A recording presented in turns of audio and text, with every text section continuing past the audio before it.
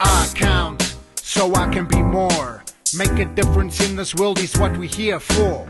I count, give 100%. The money I make, more than I spend. I count, put the numbers to the test. Balance my life, add to success. I count, will I be a star? Forget about the rest, be who you are. I count. Stock is important. If you run out, you can't make any money. I count so I can be more. Make a difference in this world is what we're here for. 2 more lemonades. That'll be 20 rand, please. Thank you. Hey, if you're not busy, you can always come and help. Leave me alone. Sour lemons on that side. On the subject of lemons, how much stock do we have left? The lemons are finished. This is our last jug of lemonade. What? It can't be. Excuse me, can I please have 4 lemonades with lots of ice? It's so hot today. Certainly. That will be 40 rand. That's the last of it. I can't believe it. I must have made a mistake in my business calculations. And all the shops are closed. I can't even go and buy more lemons. This is a disaster. Hey, it's not that bad. We had sales. Not like poor Ledger over there. Leave me alone. True. But still, it's not like me to make such a massive error in calculations. I'm happy. Now I can go and check out what else is for sale at the flea market. See you later. Are you alright? I'm fine. Leave me alone. Oh, come on. Don't be like this. You just had a slow day. Next time, it will be better. More like a no day. I did not even sell one t-shirt. Not one. I needed the money I made today so I could pay the 500 rand petrol money I still owe to the travel fund. Don't worry about that now. Will it be possible for me to borrow the money from you? Just until my next flea market. Please? I promise I will give it back. A loan? Repayable with interest? Come on. I thought we were friends. Not when it comes to loans. Fine. With interest. Okay. Money. Why don't I just make money? Guys, you have to come with me. I have just tasted the most amazing food ever. I count. Consider your customers. Make sure that your services or products are in demand. So guys, well, Lona's lemonade was a huge success, but unfortunately she ran out of stock, which was her lemonade. I know how that feels, dude. Like, you know, sometimes when people are looking for stock, like sweets or something, and they don't find it, I feel sick because I'm thinking I'm losing a sale. I don't know. Sorry, dude.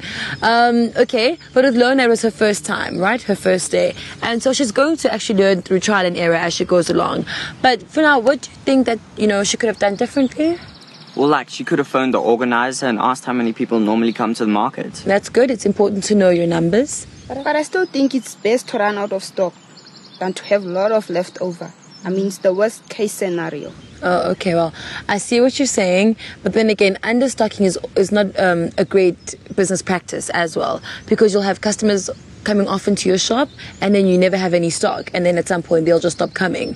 So it's very, very important to always keep track of your inventory. And how do you do that? Well, I count my stock at the end of each week. So you're taking inventory of your stock and you count how much stock you have left, at the end. And then what do you do with your information? At the end of each week, I make a list of all the things that I need to buy, and then when I go to town, I just buy what I'm short of. To keep inventory of your stock is a very important thing, and there are 2 methods of doing that in business. There's the periodic inventory system, and then there's also the perpetual inventory system. Can anybody tell me the difference? I think I use the periodic inventory system because I count my stock at the end of each week. Okay, that's correct. And with the perpetual inventory system, that updates the inventory quantities continuously as stock is sold or purchased. So you have the record of everything left in your shop and what you have sold as you go along. You don't need to wait till the end of the week to see what's needed and what's not.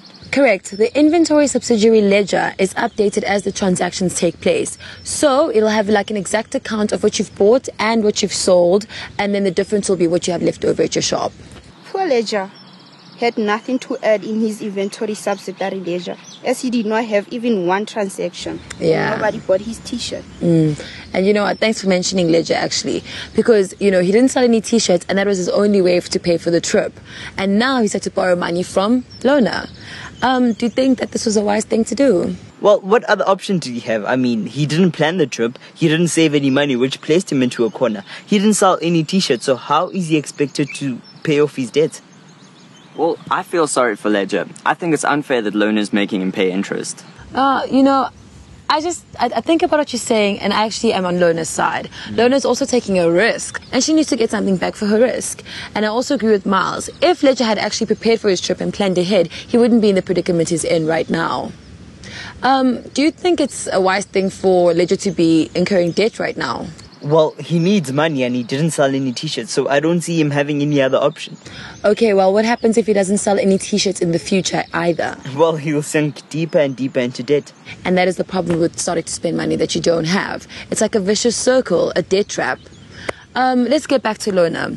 What do you think she should do differently next time to make sure that she doesn't run out of stock? Well, I think this was like a first test run for her, so now she knows what she needs to do to make it better for next time. Well, I think she needs to call the organizers and find out how many people are coming to the festival. Then she could do like a sales projection and then compare that to the people that came to her store. And then again, she could compare that and adapt that to the purchasing, like how much she needs to buy, how much she needs to leave out, that type of thing. Megala, that's really good advice. Hey, thank you.